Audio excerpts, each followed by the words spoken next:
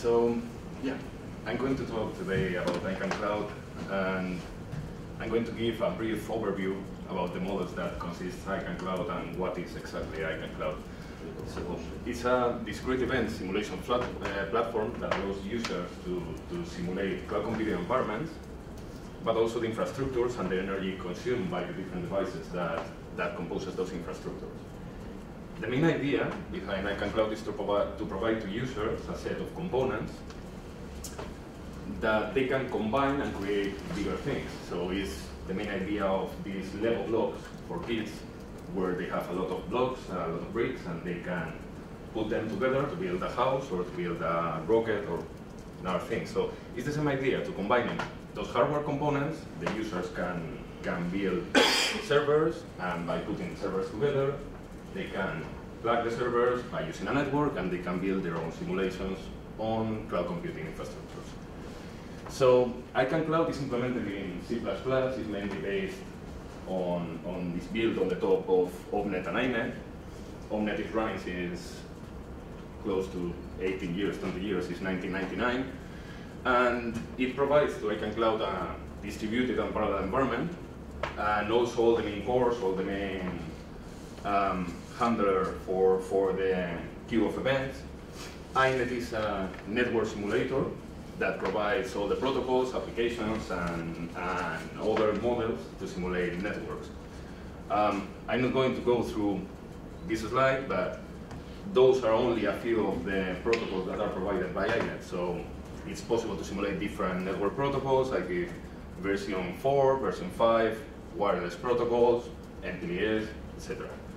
So on the top of this big monster is built iCanCloud. But what is the main difference of iCanCloud with another simulators, with another cloud computing simulators? iCanCloud tried to be in the middle of these very specific simulators, like, for example, DiskSim or GPU-Sim, Graphite, that they simulate the components in a very low level detail.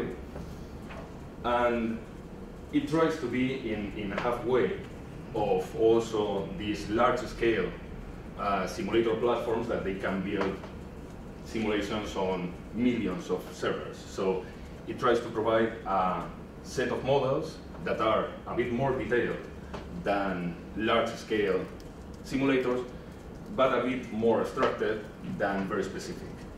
So in this presentation, I will go through different parts, and I will try to target the main differences that are within iCanCloud. So I grouped in four main categories the different components, the different models that build iCanCloud, and the first of them is the physical resources. So in the physical resources, iCanCloud models different types of disks, HDDs, SSDs, different types of memories, CPU with different number of cores. There are CPU models that has the models for the core, so it's possible to create CPUs with different number of threads, network cards, and all the components has also the energy consumption embedded on them. And to model the energy, they distinguish between the different states. So the states, for example, for a particular CPU, all the performance states are governed by the operative system, that depending on the load that it has to perform, it has its schedule, it changes the states of the CPU. The fifth element is the power supply units. The power supply units are also modeled, and it provides information about how much energy is lost in terms of heat. So which is the efficiency of the power supply unit. The second set of models is the services and software. So on the top of the physical elements, there are close to two main parts. That one of them is the operative system, and the other part is the hypervisor and virtualization management. The operative system is mainly composed by these parts, and when a request from an application comes through the operative system, the operative system redirects, depending on the request coming from the application, to one of those models. The first one that is the one controlling the different number of disks, is responsible to have the file systems associated to the operative system. So different file systems can be added, and in fact there are models for X4 or for network file system, parallel file system, and others.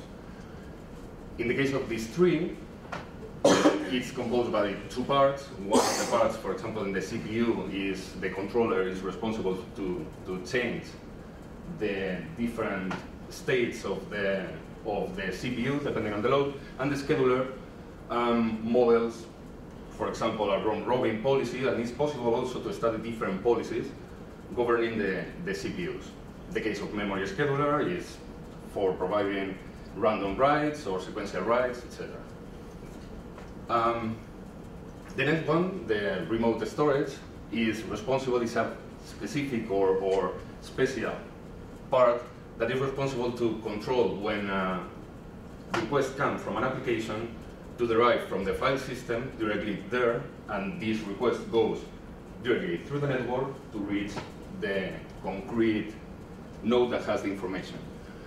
The file systems is possible. There are models that provide to the user the capability to say which is the file structure and folder structure to be simulated and with the sizes of the files. So in this case, it's easy to model different environments around big data or another experiments.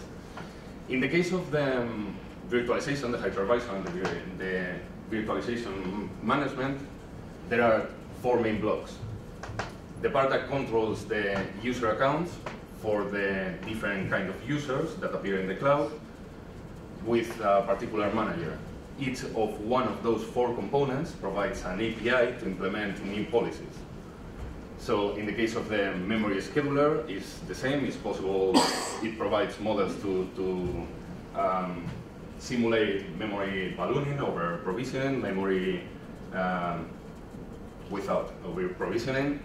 In the case of the CPU, it's modeled the same credit policy and pools of CPUs. And in the case of the network, it provides two models that are very specific for cloud systems, because it's necessary to translate when a request comes from a virtual machine going to another virtual machine. The network doesn't understand about real IP addresses, so it's implemented a port address translation and a network address translation within the virtualization management. So the third block is the applications and virtual machines. In the case of the applications, there are different types of applications implemented within iCanCloud: web servers, the NASA Parallels benchmark, one of them, for the networks, or a map reviews. But it's possible to increase or for the users to implement different types of applications by using the APIs that are Linux-like provided. And I'm not going through all of them, but for example, some of them for the CPU to request compute, to request memory, to create files, or to create connections. So it gives to the user the possibility to know in the flow of the application to create their own application models. The right-hand part is an API to create MPI applications. So it's also provided, and it's possible to simulate parallel applications. So in the case of the virtual machines in iCanCloud are empty boxes in terms of they don't have real resources. So it's possible to put more than one application within a virtual machine and study the performance degradation between these applications, between different virtual machines in the server. So it has a set of virtual resources, it has its own operative system, and the requests go through the operative system to these virtual resources. In reality, these virtual resources doesn't exist. Those requests are captured by the hypervisor, and the hypervisor, using the policies, schedule these directly to the simulated physical resources.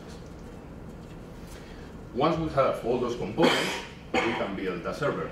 And with a server, we can build a homogeneous or heterogeneous data center. So by using iNet, it's possible to, in this example, in this figure, there are 3 rows, and each row represents a different type of server. So in the first one, we have dual cores, 8 gigs of RAM, 2 hard disk drives, or 1 hard disk drive. In the other case, there is 4 CPUs, 2 hard disk drives. So it's possible to combine them and to create different types of cloud data centers. Once we have this, the part that is missing is the fourth part, that is the orchestration and the users. So in iCanCloud, it's possible to simulate the users and the scheduling policies of those users. So the tenants or simulated users are entities that has their own schedule, their own demanding of resources, and their own demanding of applications. So in this case, when a tenant appears in the system, in the figure, it goes directly, it requests to the cloud manager the number of virtual resources or virtual machines that they want, like in OpenStack, for example, Origin. So from there, the cloud manager has its own scheduling policy, and by using that scheduling policy, it accesses to the data center and it locates appropriately the resources. It triggers creation of virtual machines in those resources, and those virtual resources are given to the users. The users can, in that moment, the simulated users can, in that moment, by using another scheduling policy, locate the applications as they want. So they can locate 3 applications in the same virtual machine, request for big virtual machines to locate more applications, or just request for small virtual machines to allocate one concrete one web server, for example. How hard is configured this? There are a huge amount of models, there are a huge amount of parameters within this kind of simulations. So to solve this, we created a GUI that allows to the users to parameterize the different components, memories, CPUs, the networks, and also to create, by drag and dropping, different types of scenarios, and to collect the results. It's possible to add GNU plot scripts to the tool, and by using those GNU plot scripts, figures like that are created around energy, for example. So I would like to show a brief video, if I can.